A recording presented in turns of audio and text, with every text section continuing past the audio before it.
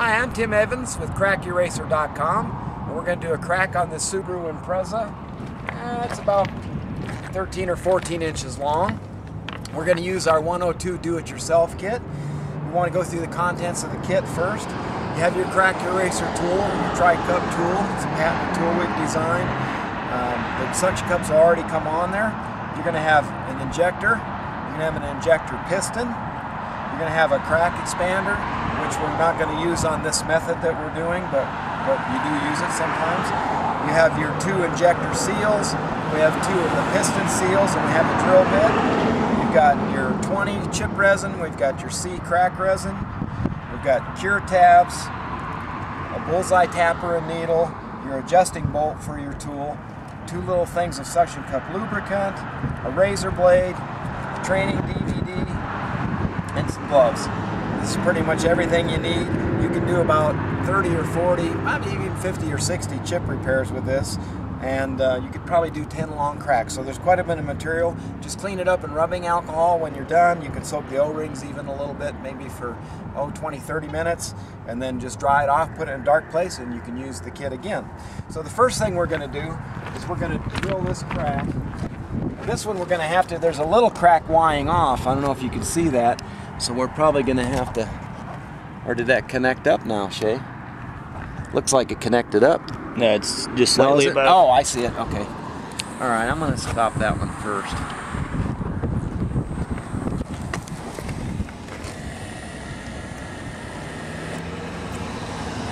Try and get the angle so you can see it.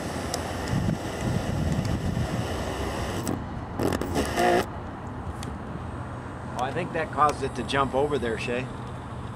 Yeah, now it's connected up just from the drilling. There you pressure. go. Yeah, so I think that's all we need to do there. So we'll go ahead and stop this one. So we're going to drill about 2/16 in front of the crack. I mean, right at the tip, because in this method we're going to drill to the plastic. We're going to drill 2 holes, so we don't have to use the crack expander, because we think this will be easier for some people, this method.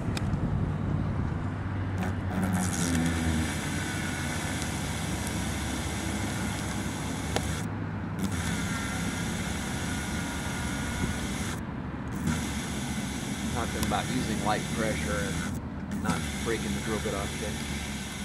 While you're drilling on your windshield, you want to, if you're doing cracks, it's best to use a newer drill bit. It cuts easier, you don't have to use as much pressure. If the bit's old, you have to press down harder, and you can cause the crack to spread doing that. As well as if you press too hard, you can sometimes bend the bit and then break it off inside, and that can cause other complications. So you want to press real lightly while you're doing it and just let it cut down slowly.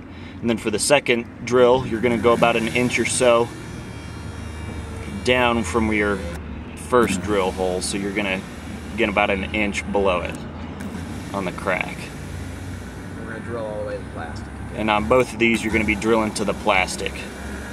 And you'll be able to feel the difference as you go through the glass. It's hard, you can see the glass being shaved out, and then once you get to the plastic, it's real soft and goes pretty quick. So once you get to the plastic, you'll want to stop.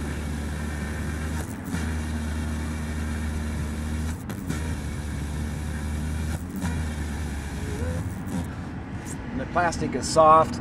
You'll see it makes a little dimple when it goes through it too, and it's soft, but you can kind of tell that you've got into the plastic. You could see this probably on the video that it changed. That's how I knew, and plus I could feel it. Just trying to get it to focus here. There you can kind of see. Gloves on. Tool together.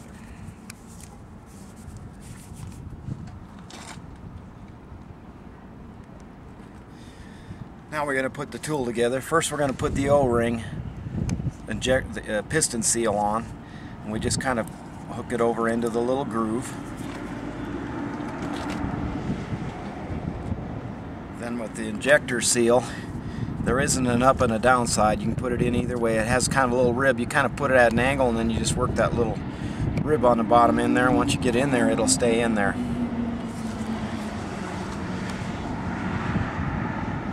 Then we want to use a drop of resin on the piston seal before you stick it in the injector, otherwise it can stick and pull the O-ring off or the seal off. Like that.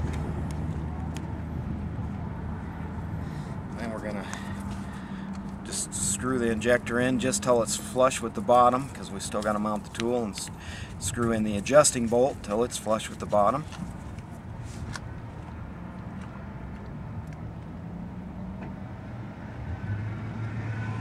Since this is a crack, we're going to use quite a bit of grease, because we're going to slide the tool, make a pathway for it to slide first thing. So we got to see which side we can go on. Which side do you think you'll be able to film better, like this? Yeah, probably, if there's room. Yeah, we can just barely make it work. So we're going to suck it down, and we're just going to keep it right over the crack.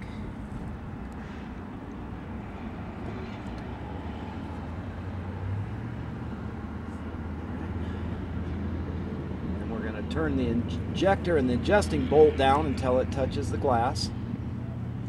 And then we're going to go just a little more. On cracks, we don't need a lot of pressure, so maybe a turn or so. The rear could be slightly higher. We just need just enough pressure to get a seal onto the crack. Just in case if you couldn't hear, pre-grease your track, have everything backed off as you suck down the tool, and then adjust it to where you've got enough pressure to keep a seal on there. And again, about a turn roughly is all you're going to need using the injector and the adjusting bolt. Now we're going to inject. If we were working, we'll keep this covered with our hand. You got to keep it shaded at this point a little bit. We want you to see in the video also. We're going to use about 6 drops of resin, because this is a dry injector. It hasn't been used.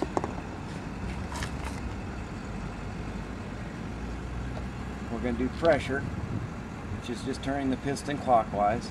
You can see that O-ring stand up. Then we're going to go back to vacuum, then back to pressure, and I can already see it starting to go in. It's going to be a little tricky to get that angle. You have to look at cracks at an angle, so I'm looking at it about like this to see that it's filled. If you look direct on, you're still going to be able to see it. So everything is about the angles, whether you're drilling cracks or you're working on chips. And I'm hoping that this will run down to the other impact point. If it doesn't, we can go to the other one and inject back, but I think it's going to. You can also put just a slight amount of pressure on the injector. You don't want to do much, just to encourage it to go a little more. If you push too hard, you can cause it to spread. So we've got about 10 minutes here. We're filming, and then we can take a look at yours. We have about 10 minutes here. We're filming a crack, and we got to finish this crack before we can look at something else. But if you can wait a little bit, we'll get to you as quick as we can. That's just about down to the drill hole. Hopefully you can see that happening.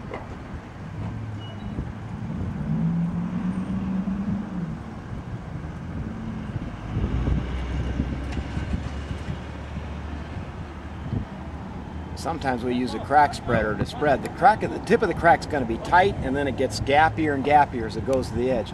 But using this two-hole method will make it a little bit easier. And we're going to have to add some resin probably. Make it a little bit easier for you. No, it's got a little bit in there. Okay. Now it's going to go fairly easy.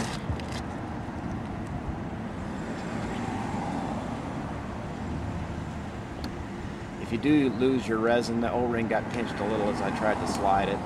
Sometimes I lube the injector seal just a little bit before I put on glass, and then that helps it not want to stick like that. So now we're going to go to this part.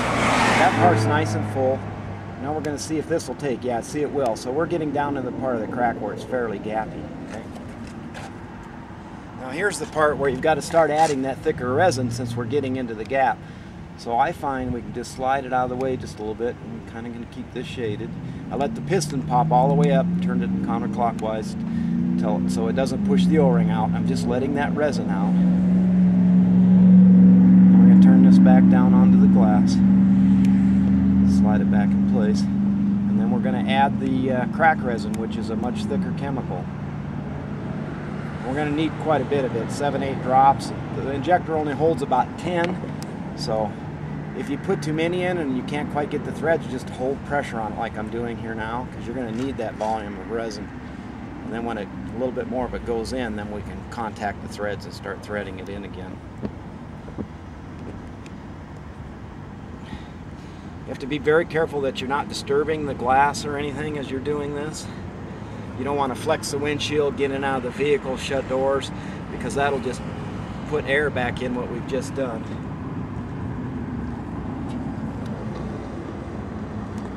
As you can see, it is still filling, so it's going to be really gappy down here, so you're going to have to keep adding resin and keep sliding the tool.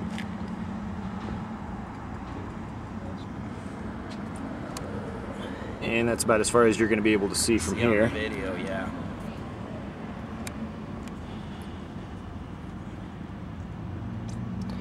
Just as he was saying, it does get gappier as you get towards the edge, so if you got to keep adding resin, that's fine. Just go ahead and pull the piston out of the injector, fill it back up with some resin, keep on going. And again, just be careful not to disturb the vehicle, getting in and out of it, opening and closing doors. If you have to, you're able to, just try and do it as gently as possible, but if you can get away without opening, closing things and rocking the vehicle, try not to. And you do want to try and cover it up and give yourself a little extra time for that resin to get a good bond to the glass. Usually we would have covered it up right away, but we want you to see it in the video, so we're doing things. But normally you want to cover it up right away. Just for 3 or 4 minutes.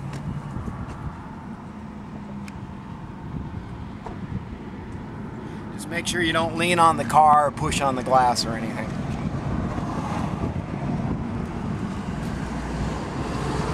I'm going to take a quick look at his while we...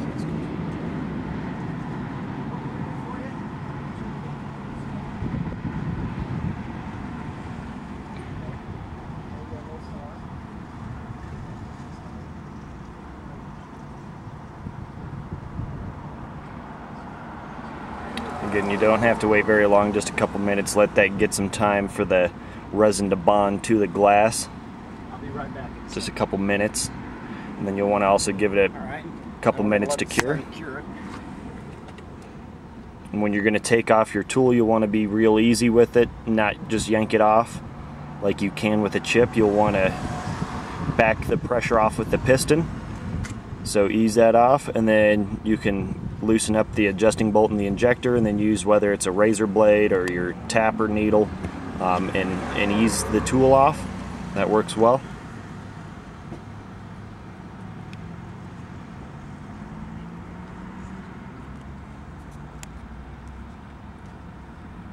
Okay, we're going to grease.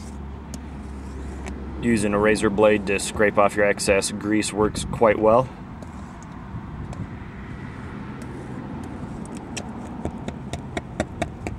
Starting to cure. Some of it's still liquid, but I'm not pushing hard on the glass, so I'm not messing up what we've done.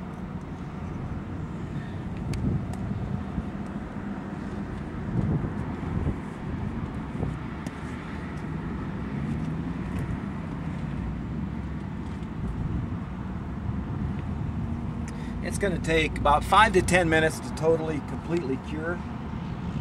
You want to put a little of your thick resin and on your drill holes just to fill them in.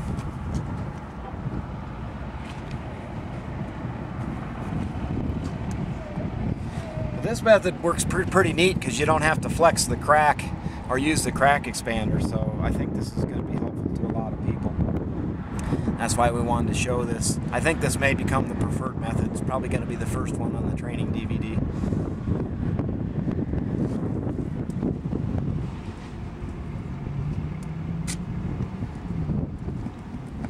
And with the drill sections, you can just scrape straight across and take off the excess.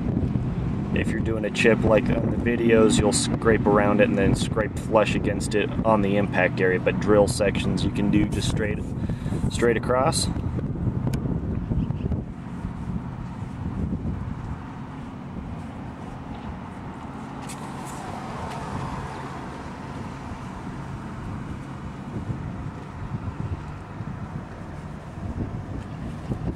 Overall, the crack turned out quite nicely. Yeah, that came out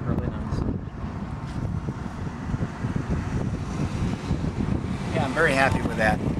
So for more information, go to crackeracer.com or email us at info@crackeracer.com or give us a call at 719-331-5966. Good luck with your crack repair do-it-yourself projects. If we can help you in any way, or you're starting to do a repair and you bought a kit from us, why, give us a call and we'll walk you through it step by step. Again, I'm Tim Evans with crackeracer.com. Thank you.